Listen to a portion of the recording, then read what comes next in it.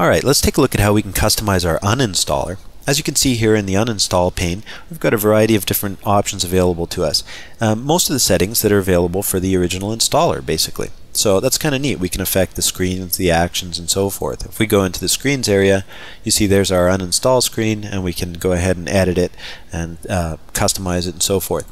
What's important to remember when you're doing this, though, is that this uninstallation process might be occurring, up to 2-3 years after installation, and the user might not remember what you were doing. So it's important to not get too elaborate with your themes if you're trying to continue a theme from your installer, or at least to be aware of this process. Alright, let's go ahead and just create a simple customization for our uninstaller, which will make it more visually dynamic. First, let's go ahead and publish or actually we don't have to republish. We have our installer sitting here. Let's go ahead and install what we had installed, our last installer, and take a look at what the uninstaller looked like. So if we go to our program settings, headline grabber, uninstall headline grabber, you can see it's just a simple windowed application. It carried our original theme, so that's nice, but at the same time it's not necessarily that dynamic, certainly not as dynamic as our clouds background. And we can go ahead and uninstall, just very simple. Let's go ahead and take a look at how we could carry forth our clouds theme into our uninstaller. So if I go to our uninstall background tab, I'm going to click on the show background window, and I'm just going to choose kiosk. I'm going to surf to our clouds JPEG and open that again the same way I did before.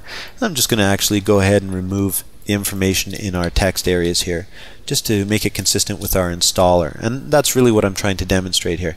We'll press OK, and then let's go ahead and publish this. Now what's really important to note here is that other installation software doesn't allow you this level of customization. Setup Factory 7 is the only installer that I know of that will allow you to really customize your uninstaller to this extent. So for example, when we run this application and we install it, we've got that nice theme that we set up, but now when we go to uninstall it, we get that same theme back, and as you can see, it's just beautiful. And again, it's just another way of setting yourself apart from everybody else. Now, whether or not there's value for that or not in the sector you're in, certainly your end users are going to see value for that. So for example, if I'm installing and uninstalling a variety of applications throughout my work week, which I am, when I see something like this, it really makes me remember. It makes me look at that logo a little closer, and it makes me think, wow, these guys are really neat. They went out of their way to create something that was just a little bit special.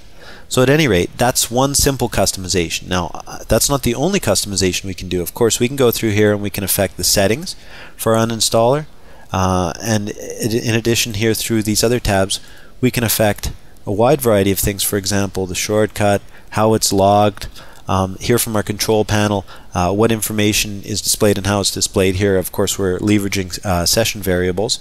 And again, here it gives you choices whether you would like to list the uninstall in the add or remove programs, a list of the person's Windows control panel, and so forth. So these are a wide variety of options that I encourage you to go through and actually try out. For example, allow silent uninstall might suit your project better than not, but obviously it's beyond the scope of this video lesson to go through each and every option.